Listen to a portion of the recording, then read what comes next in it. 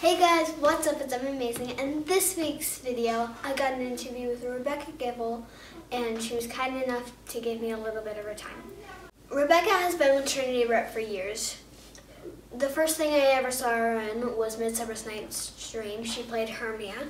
She was Desdemona in Othello. And most recently I saw her as Elizabeth Bennet in Pride and Prejudice.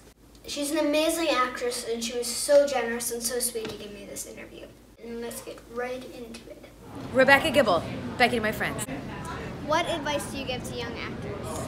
To young actors, I would say, see everything you possibly can. Anytime you have the opportunity to see a piece of theater, see it. The way that I learned the most was when I saw this mind-blowing production at the National Theatre in London. It was like a three-parter, and I learned more watching theater than I couldn't have learned how to do it if I wasn't inspired watching it. So watch everything you can.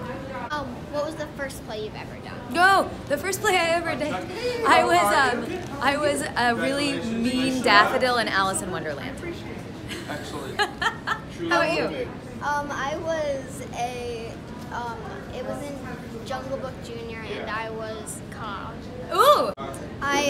But it's not that big because I was there were multiple people. I came home and I yelled, "I want to cause coils!" And my dad goes, uh-huh. That's great. That's great. Oh man, I was like 9, I think. Thanks for asking questions and being so curious and sharing and hanging out. I'm really glad that you're part of this, Emma. Thank you. Man, and I'll see you at the theater, hopefully for Mackers. That's the next one I'm in. Are you in Carol? No, I auditioned, but a lot of my friends are in it. Let me tell you that I auditioned, well, for school, I auditioned 4 times before I got in. And then for my first professional role, I auditioned at the theater 6 times before I got in. So keep going. All right. Thank you so Yep, much. absolutely. Have a good night, you guys. Thank you. I hope you guys enjoyed. If you'd like to give to Project Discovery, which is where I got this interview after I performed, if you'd like to give to Project Discovery, the link will be in the description down below. But I hope you guys enjoyed. Remember to like, subscribe, and stay amazing. Bye, guys.